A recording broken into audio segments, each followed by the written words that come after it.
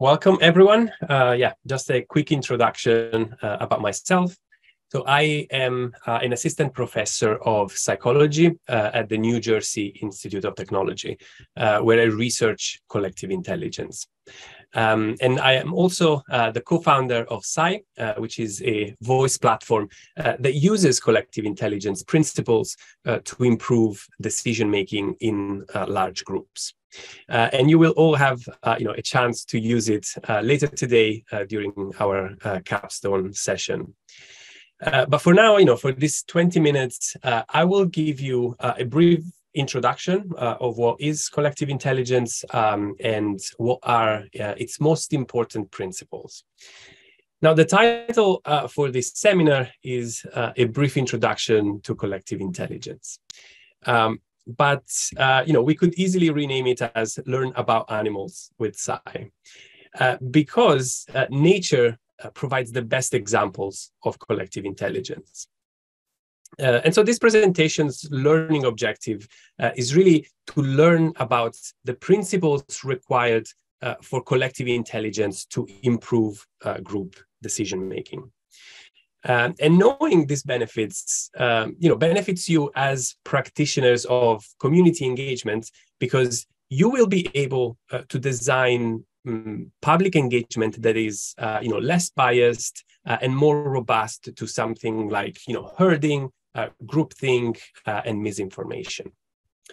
So after reviewing some of the examples of collective intelligence that we find in nature, you will have kind of a bird's eye view of this very interesting field. And this is an interactive session, so please, when I ask you a question, unmute your mic and answer. I won't be able to look at the chat, so please don't use that. And if everybody is ready, we can start. Okay, so what animal is this? I'll go with cow. Very good. It's a cow. So it's almost customary to start a workshop on collective intelligence with a cattle example. Now, a more difficult question is, how heavy is this cow? And again, please unmute yourself, give me a number, and please specify the unit. We don't want to confuse people with metric or imperial, as some people are here in Europe. 1 ton. 1 ton. Anybody else? Go with. Say 1,000. 1,000 what? Pounds. 1,000 pounds. I'll go with 500 pounds. 500 pounds? 1,200. 1,200? Okay. Anybody else? All right, so we have like a sort of good distribution of estimates. Now, some of you have probably heard of the term wisdom of crowds. So what is it? Now, if I take all these answers and compare the average with the actual weight of this cow, now the average of your answers will be very, very close to the true weight of this cow. This is it. So unfortunately, I don't have the true weight of this cow because, it's a picture that I took from Google. But the first wisdom of crowds experiment was done with a real cow in 1907 by Sir Francis Galton, who was Charles Darwin's controversial cousin.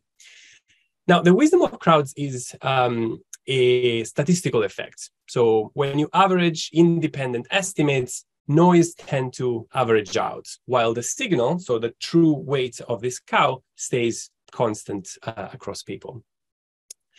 Which means that, some people tend to overestimate, some people underestimate, but on average, these errors cancel each other out. But the crucial thing is that for the wisdom of crowds to happen, judgments need to stay independent from each other. Now, in our sort of little demonstration here, the first person answering probably kind of influenced all the others that followed, right?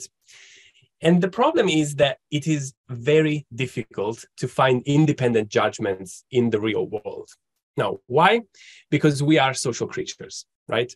So we interact with each other, we read the same news, we are influenced by what our friends say or our family says. And we even try to actively influence each other.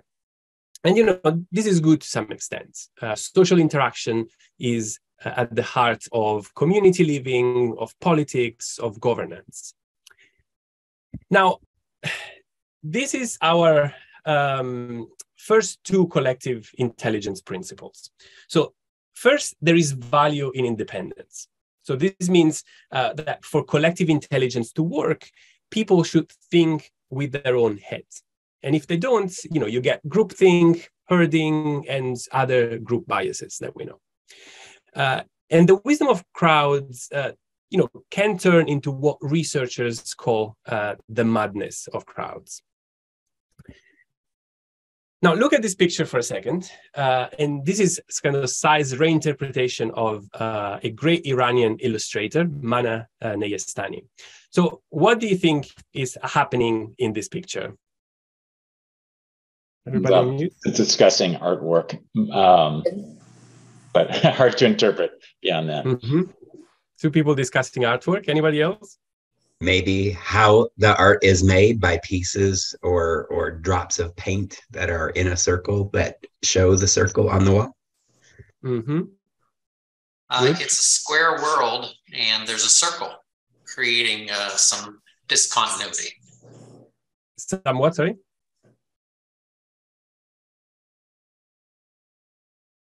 Discontinuity.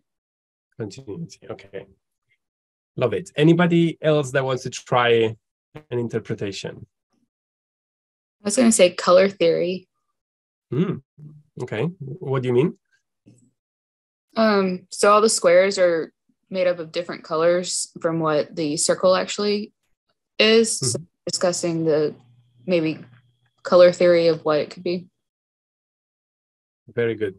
Okay. Anybody else? All right. So thank you for these brilliant interpretations, very different. Now, in this picture, this is how I read it. Square people only understand square ideas, right? This is the bubble here, with all the square little sticky notes. But by talking to each other, they can form, new perspectives and view of the world, which is the art in this case. For basically what it really is, which is a circle. And I think, it perfectly captures this idea that, while independence is important, there is also value in social interactions because, we can learn from other people. We can adopt a new perspective or come up with a new idea. And so principles, 1 and 2 seem in contradiction, right? How can we stay independent and learn from other people? That seems impossible. And a lot of work that is done in this field tries to find an answer to this question. And so for the rest of the seminar, we will try to understand how to answer that too. So we spoke about independence and social interaction, and now we are going to dive into social interaction. And we are going to talk about local interactions versus global interactions. So let's shift gears and look at 2 examples at the micro scale. So what animal is this? A flea. A flea, perfect. The correct answer at the first try. Great. What animal is this? COVID, yes, our beloved coronavirus. So of course, with a stretch of the imagination, we can call this an animal, even if it is not properly an animal. So why did I pick these 2 quote unquote animals? Because they are related to 2 completely different contagion patterns. And I'm going to talk about contagion patterns because when you think about community engagement and group decision-making, it can help us understand how ideas spread. Now, the flea was the first vector of contagion of an even smaller animal, which is a bacterium called Yersinia pestis that caused the plague in the 14th century. And this is how the plague spread through Europe in the 14th century. So it came from the east, spread throughout the Mediterranean, and then like moved to Eastern Europe, and then up to the north of Scandinavian countries. And you can see that this is kind of like a wave-like pattern, right? Probably it was brought from village to village by caravans or by people that were moving on foot. So entirely from local interactions. Now, compare this with COVID, that in just a few months was everywhere. Radically different spreading patterns because COVID did not travel on foot, but by plane. And this image shows the global network of air travels. COVID was much quicker at spreading and way more difficult to contain because it moved on a network. So rather than local interactions, now these global interactions become more consequential. Now, why am I talking about COVID? And what does this have to do with democratic institutions? Well, the thing is that similar networks behave similarly, no matter what travels on that network. For example, this is Facebook's social network from a few years back. Different type of network, but very similar characteristics. Again, this is like global range connections. And social media and Facebook in particular is where a lot of people read their news, talk to each other, and form political opinions. And this is just to show you that today, both viruses and information travel on densely connected networks. And this paper from a colleague of mine makes the point that networks are really good at spreading things. This can be, funny memes, news, vaccines, but it can also mean misinformation, fake news, and viruses. And you reach a point where by increasing the connections in a network, you also increase its fragility, because now you create too many dependencies, which is the opposite of independence that we saw was so important at the beginning. But if you remember like the second principle, right, we also saw that too much independence is also bad, because now information doesn't travel at all. Okay, now let's go for the last two animals. And the last couple of slides will show the benefits of local interactions across an organization or a large group of individuals. Now, what animals are these? Starlings. Wow. Anybody else? Maybe a different suggestion? Locusts. Locusts, okay. Anyone else? Bats. Bats, okay.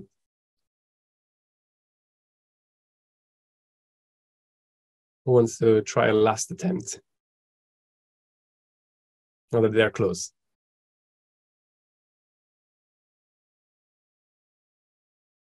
Yeah, you really can't see exactly. They just look like dots. But they are starlings. So you probably, I give it away with my reaction. It was the first time that somebody got it at the first on the first time. Yes, so it's a flock of starlings, and this beautiful pattern emerges entirely from local interactions.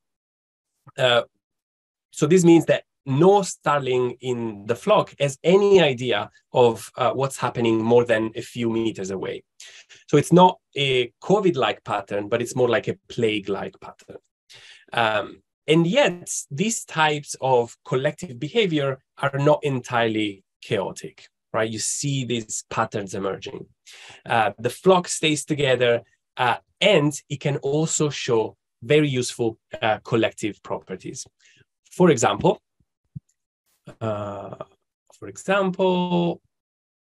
avoiding predators. So what animal are these?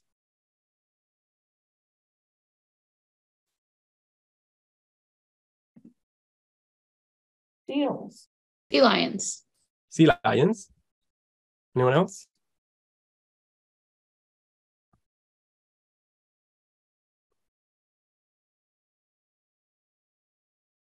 I'm interested in the Herring? school. Are Herring. they herring? Herring. Anybody else?